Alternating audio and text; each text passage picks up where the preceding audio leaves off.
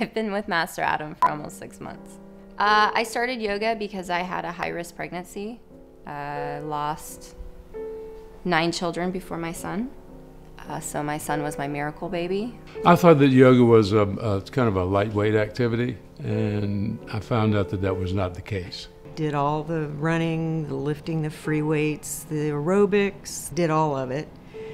And I just got tired of hurting. Tendinitis here, bad knees. I started having back spasms, crippling back spasms, just terrible.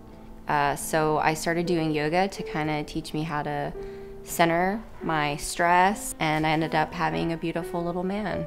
It's fixing everything. I can do things I couldn't do before. I'm stronger. When I took up yoga, the spasms, after a while, went away. Oh, he used to tell me I had lots of room for improvement. First it hurt my feelings, and then I thought, well, I do. And he was right, because I did improve, lots. All the yoga classes I was taking, I wasn't getting any better.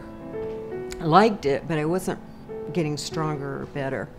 And so only with Master Adam, because he makes you do things that you didn't know you could do. But he knows you can do it. That was the difference. It's been life-changing. It's been amazing.